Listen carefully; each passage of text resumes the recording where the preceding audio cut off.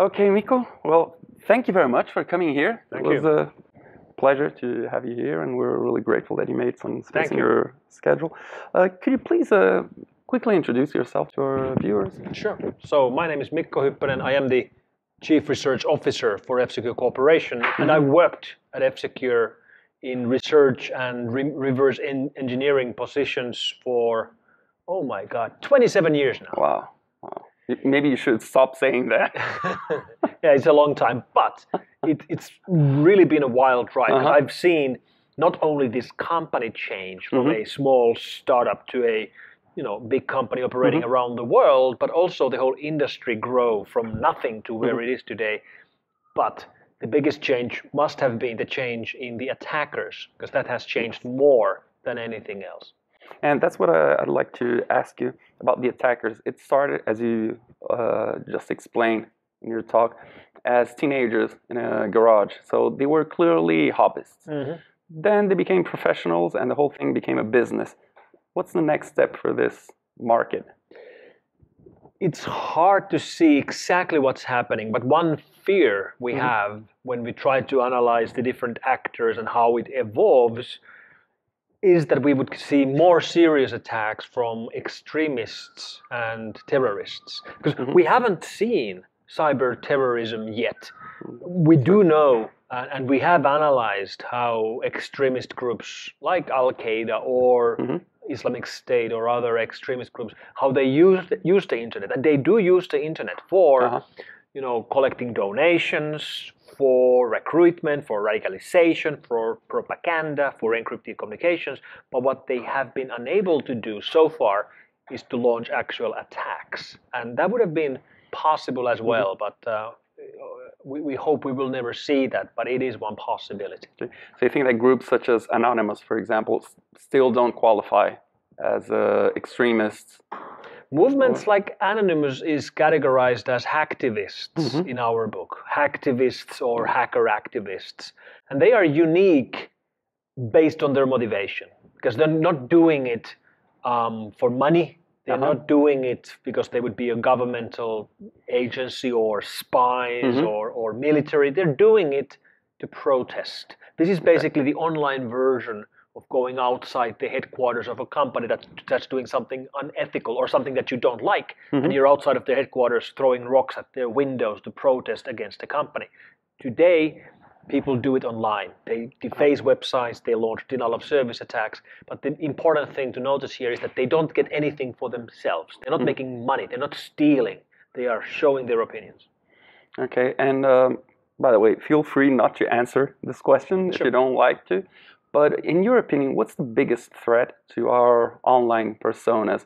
The public or the private sector in cybercrime? We have different kinds of threats. The actual security threats, cybersecurity threats, come mostly, the most likely thing to hit you is coming from a cyber criminal. Someone trying to steal your credit card number to gain access to your bank account, things like that. That's the most likely thing to hit you. But then we have a completely different problem, which is the privacy problem. Security and privacy. And the biggest threat to your privacy is Google or Facebook or LinkedIn or Twitter or any of these free services. There's no free lunch. There's no free lunch on the internet either. All these free services monetize themselves by collecting information about you. Now, don't get me wrong. I love Google. I love Google products. They're great products. I'd love to use them and I'd love to pay for them. But for most of the Google products... But you don't even have that option. Exactly. For most of these products, you can't even pay. Even if you want, like Google Search, you can't pay for it. The only way you can pay is with your privacy, and that sucks. Absolutely. Absolutely. So another thing that has changed, in my opinion, is that until recently, cyber attacks were kind of mimicking what is done in the real world. They attack places that have money, that store money. Sure. So, but now, as you said, money has become data. Maybe we can start seeing attacks that are aimed at money itself. Maybe at Bitcoin or Ethereum or any other crypto coins. So do you think that's going to become a substantial risk, something that we'll have to protect ourselves? Or? It is a real clear trend. This is already happening, and it is very obviously happening, and for a very good reason. Like when you look at these attacks from the point of view of the attacker, these attacks make a lot of sense. Like if you're trying to make money, yes, you can make money by hacking a bank. You can make money by hacking an online store and stealing payment information. You can make money by running a keylogger to get PayPal logins. But that's traditional money. You still have to launder it. You still have to somehow move it to the real world. And that's the hard part. That's the choke part on cyber criminals. That's why the same criminals and the same groups which used to target real world banks or their online bank equivalents are now moving attacks against cryptocurrency exchanges, or the groups that used to do attacks against online stores are now targeting cryptocurrency wallets, or phishers which used to be stealing PayPal credentials are now launching attacks to gain access to people's Bitcoin, Ethereum, Litecoin wallets. Once they gain access to these currencies, these new data currencies, then it's game over. The money is already anonymized. It's already untrackable. They can take it and do whatever they want with it, and we can't find them. Okay. And in your opinion, what are the most common mistakes that common users do that put in risk their online assets, privacy, etc.? Is there some common blunders that we all make and should avoid? Well, yes. Two good examples. First one, backups. Ransom Trojans like WannaCry and Petya and all the others, they wouldn't be a problem at all if you would just have backups. Like if you get hit by a ransom Trojan which has encrypted your, personal files, you just restore yesterday's backups and you carry on. You don't have to pay a thing. It's exactly the same thing at your company. Why would you ever pay anything? But then when we look at the reality, we see that this is not what's happening. People don't have backups of their data. Companies are unable to restore data to continue operations. They don't have all of it backed up. They have it too infrequently backed up or what have you. So backups, that's one thing. Okay. The other thing, it's as simple as backups. It's passwords. Passwords continue to be a problem. And for a very good reason. We all need tens or hundreds of passwords for our account. So it's impossible to maintain a strong and unique password in every service. For each service. Unless you use a password manager. So use a password manager. That's what I do. Okay, makes sense. And moving from users to developers, and that's something that really exasperates me because we train developers at KeepCoding. Mobile, web, big data, and it's very, very easy to get them interested in some new technology. But it seems almost impossible to get them interested in application security, in making their software secure. So how can we fix that? Because if the people that build software are not aware and not interested in making it safe, it's a losing battle. I disagree. I think it's not that hard to get developers and designers and technical people to get interested, even excited about security. I know this when I look around the devs and researchers we have in our organization. Okay. I believe some of the best technical minds in the world choose to work in security. I mean, if you're really good, you can work in any field you want. You could be writing operating systems or office applications or search engines or games. But many of these best minds choose to work in security because when you work in security, what you're doing is that you're helping people. You're helping people. People come to you in their hour of need, asking for help, and you're able to help them. That's important. That's important work. That work matters. And you're also one of the good guys, with the white hat against the evil who are trying to attack end users. So it's a very rewarding job, and it feels like an important job.